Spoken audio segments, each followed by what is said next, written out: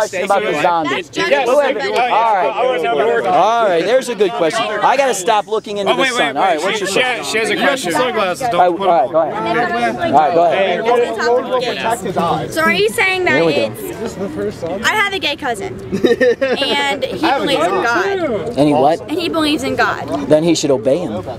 And he does. And I think that God wants everyone to be happy. So should you be killed for wearing two different types of cloth? Exactly. He needs to turn from his sin. Just because that sin gives him pleasure. Well, the Bible says that it is. So I'll take God's word over your personal opinion. Is homosexuality a sin, or is it just an act of sodomy? Homosexuality. Actually, it talks about the malakoi and the arsenokoitai are both the effeminate and the so a man who acts effeminate acts like a woman, and the person who's doing the act of sodomy are both against God's law. What if two guys love each other, but they never perform sodomy? They're not loving each other. That's lust, because they've been given again. Romans, you guys need to. All right, we got to continue on. Romans, continuing on in Romans chapter 11 and Romans chapter 1. I'm sorry, it continues on from where I was talking about it, and it says that for this cause, because people knew God existed, but God knew God existed, but they were defiant to God and they refused to be thankful. They refused to be thankful. You're free to walk away. You're free to walk away. But it says for this cause God gave them up unto their vile affections. For this cause God gave them up unto their vile affections. The women did exchange the natural use of the woman, and likewise also the men exchanging the use of the woman for men with men, doing that which is unseemly, and receiving in themselves the penalty of their error which was due. Romans chapter 1, Jude chapter 1, 1 Corinthians 6, 9, and 10. All these places talk about homosexuality being a sin. But it's not just that, it's liars, thieves, fornicators, drunkards. So, do you think that it's okay for people to judge someone based on who they love? They're not loving someone because they're being defiant to God.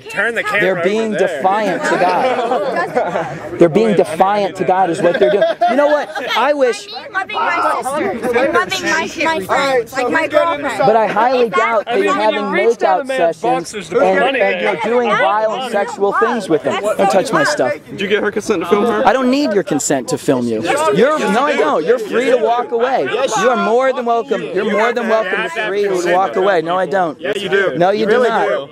No, you're free to walk away. Don't touch my stuff. You're free to walk away. No, you can't touch. Oh, I can't film you, but you can touch my stuff. This is why I have it. This is why I have it, because of vile sinners like you. Because of what you do. This is why we have cameras. This is why we have cameras. Go ahead. My one hand's on the pole and the other's on the camera. Have at it. You wonder why I have a camera. You wonder why I have a camera. Oh, you're so proving me wrong that you're not a vile sinner. You just insulted him. Yeah, because you have a potty mouth. You have a violent attitude and you have a potty mouth. Okay, I have potty. I support your beliefs on people's. Oh, you're more than welcome to walk away. Back off, buddy. You're more than welcome to walk away.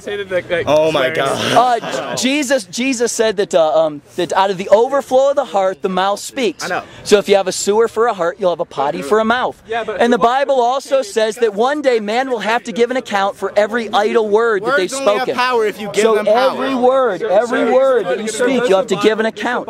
You will have to give an account for every idle word that you speak. So swear words, when you make obscene jokes or double entendres and all of that, you're gonna have to give an account for all that. I will too. I will have to give an account. I will have to give an account for every idle word that I speak. Where in the Bible does it say that swear words are actually bad words? Hold on a second. I just told you. Jesus said out of the overflow of the heart the mouth speaks.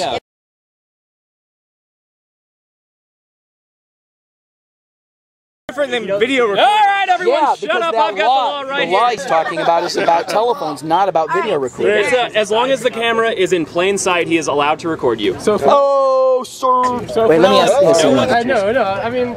Why, if Jesus was a Jew, why did he have to start a new religion? Or I guess, did Jesus start a religion? No, he didn't start. Like, oh, Jesus was awesome. No, religion, guys, religion is man trying to reach God by their own good works, by their own. No, but by saying that, you're saying it doesn't. You don't necessarily have to be Christian. You're just saying you have to believe in something. So if somebody's Hindu and they believe in something higher than themselves, then they'll be going to heaven. Well, one of the problems with Hindus is that they believe in reincarnation, but the Bible heaven says. Is not reincarnation. But the Bible says. Like well, they believe that you're going to come back time and time again. Maybe an animal, maybe. What happens when you die in heaven? Well, the Bible in the book of Hebrews says it is appointed unto man once to die, and after this the judgment. But that's not what Hinduism believes. Hinduism believes you're going to get a chance to do it over and over again and get it right. So but folks, Jesus said he was the only way. Acts 4:12 says, "Nor is there salvation in any other, for there is no other name under heaven given among men by which we must be saved." That's it. Question. So, and Jesus claimed to be God. He claimed that he was going to die and raise himself up on the third day, and he pulled it off.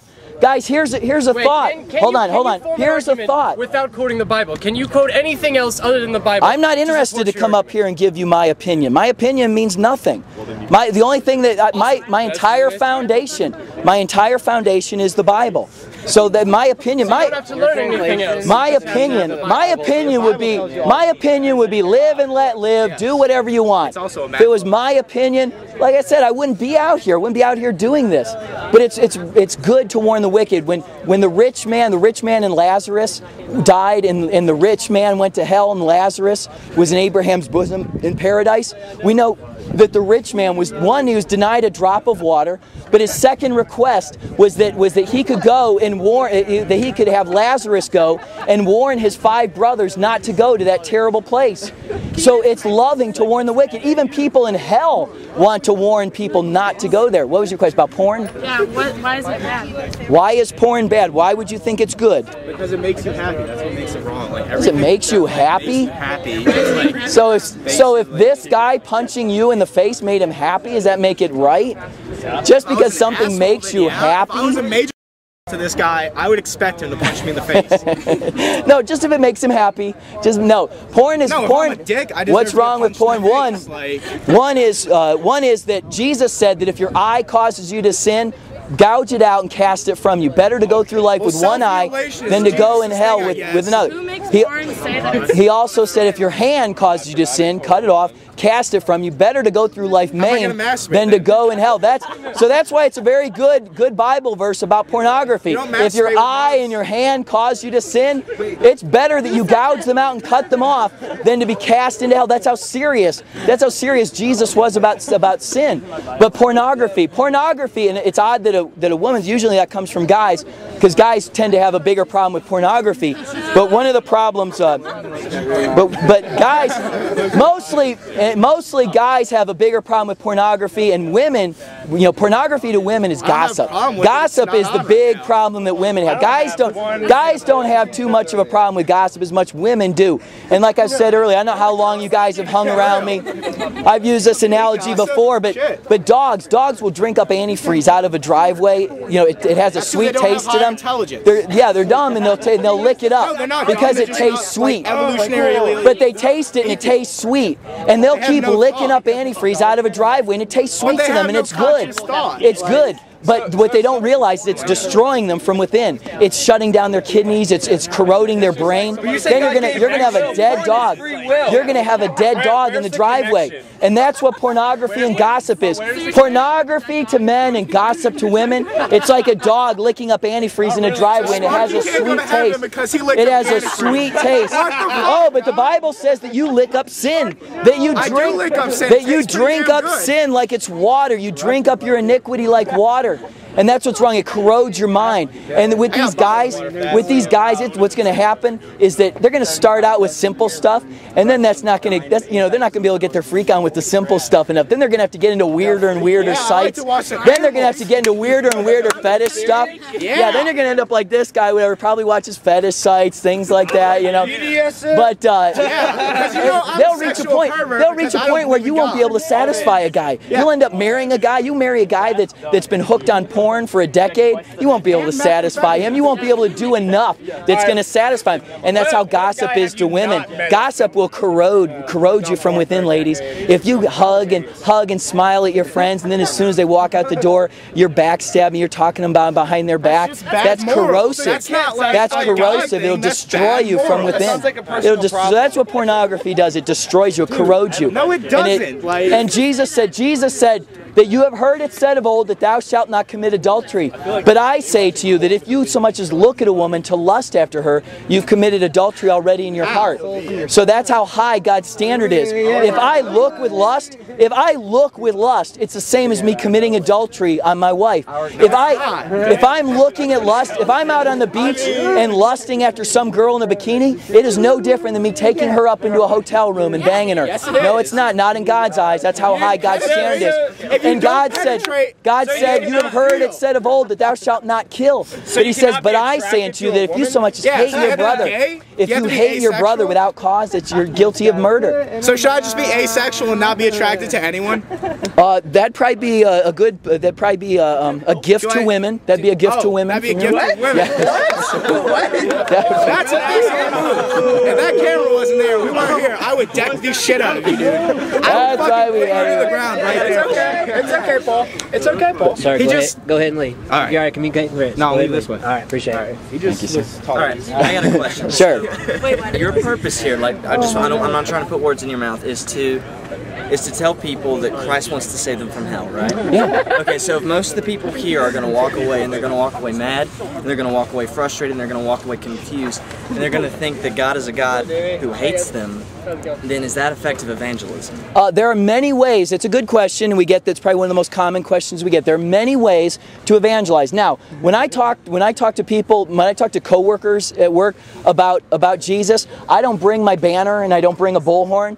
And when I talk to a relative at Thanksgiving, I don't shout and have a bullhorn and a banner. But it's a different approach. And there's many times I'll go to bus stops, I'll go to the mall, I'll talk to people one-on-one, and I do many different ways. But this is a good way. Today is about reaching as many people as we possibly can. And the Bible says to consider the goodness and the severity of God. Consider the goodness and the severity of God. And so what happens is if all we come out here, if you think in America in 2011, people have not heard the message that God loves you, people have heard it so much that it doesn't even mean anything to them anymore. So our message out here is that yes, God is merciful, He's loving, He's long-suffering, and He's kind, and He wants to forgive you. But if you will not receive God's grace and mercy, if you will not allow God to pour out His grace and His mercy upon you, and you take your last breath as an unrepentant sinner, then I'm also here to warn you that He will pour out His wrath upon you.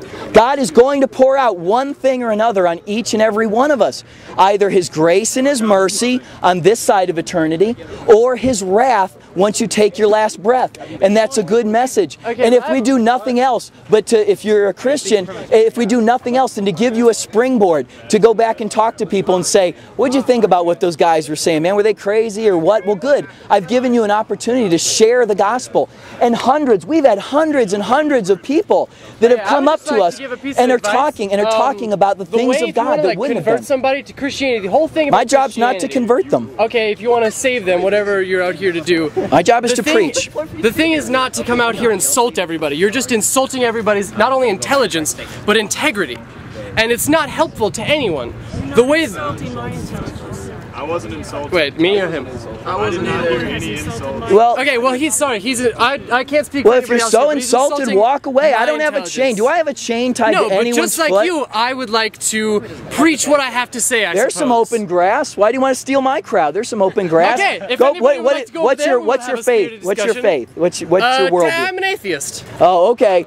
Go over there and tell everybody there is no God. I want an agnostic. I want an agnostic preacher. I want an agnostic preacher because agnostic means I don't know. I want someone to go over there and say, I don't know. The universe extends forever. I don't know. Look at this guy. Steals it. Here's an atheist stealing my crowd. You're a thief.